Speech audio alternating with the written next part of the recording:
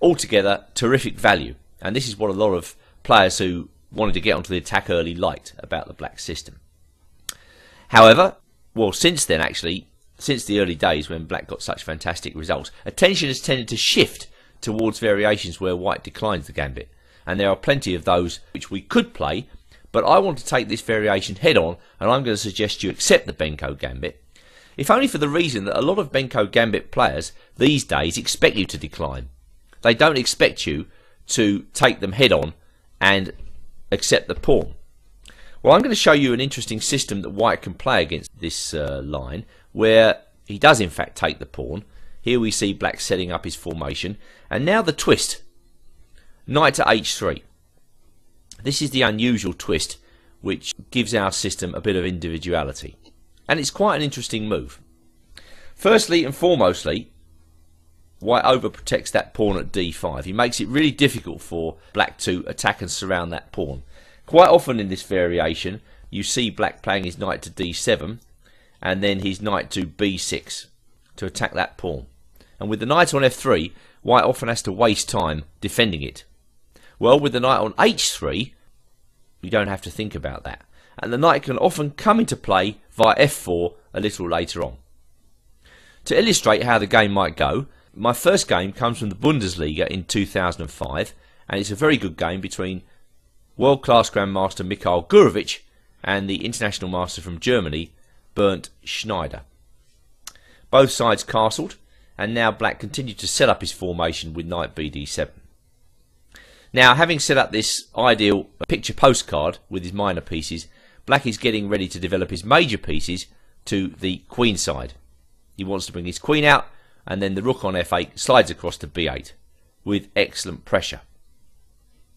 Nevertheless, white continues with a typical queen manoeuvre in this line, queen to c2. I would say that is one of the best squares for white's queen here. And white is preparing in general to play moves like b3, maybe a4, maybe rook b1, and gradually consolidate the position out. The queen on c2 necessarily protects the knight on c3. That's one of the main reasons why one would play that move. So in this game, black played knight e8. After knight e8, there came rook to d1, a further overprotection of the pawn, and black played his knight to c7.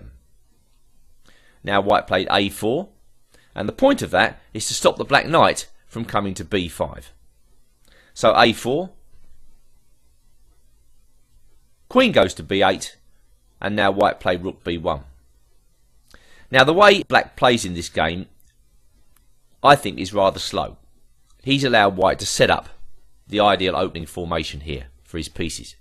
Now white's getting ready to play b3, bishop b2, after which he should really simply be a pawn up for nothing.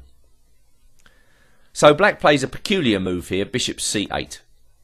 That uncovers the rook on a8 and hopes to reintroduce the bishop via f5 a little later on. But white continues majestically with his plan, b3.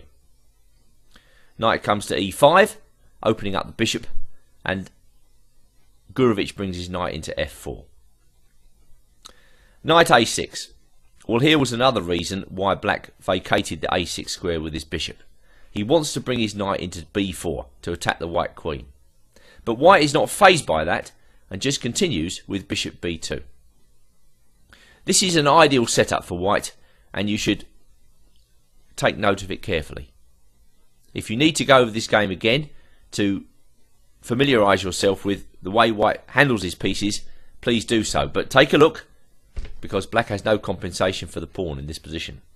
The only thing he's got is a nice square on b4 for the knight, but white easily sidesteps any threats with queen to d2.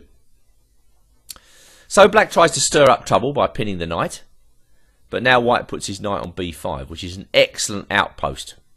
Not only does the knight come to a strong square, the bishop on b2 is uncovered. Black is already really struggling to prove compensation. Schneider brings his bishop back to a6, and Gurevich drops the knight back to a3, again emphasising his control. After that comes rook a7, and now white plays bishop c3. A multi-purpose move.